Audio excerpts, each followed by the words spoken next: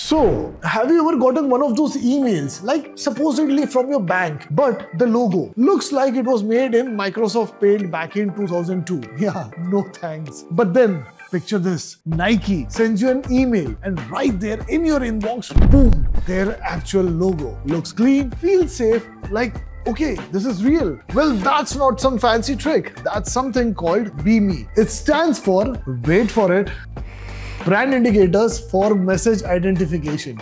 Sounds technical, right? But here's what it actually means. If a brand wants its logo to show up next to its emails, they have to prove it's legit first. No skipping the line. They've got to pass all the email security checks. DMARC, SPF, DKIM, think of it like TSA, but for your inbox. And honestly, it's not just about looking professional. It's about trust. Like when you see that verified logo, your brain just kind of goes, okay, cool, I can open this without ending up on some weird scam site. That's BIMI for you. And honestly, it's a total inbox game changer.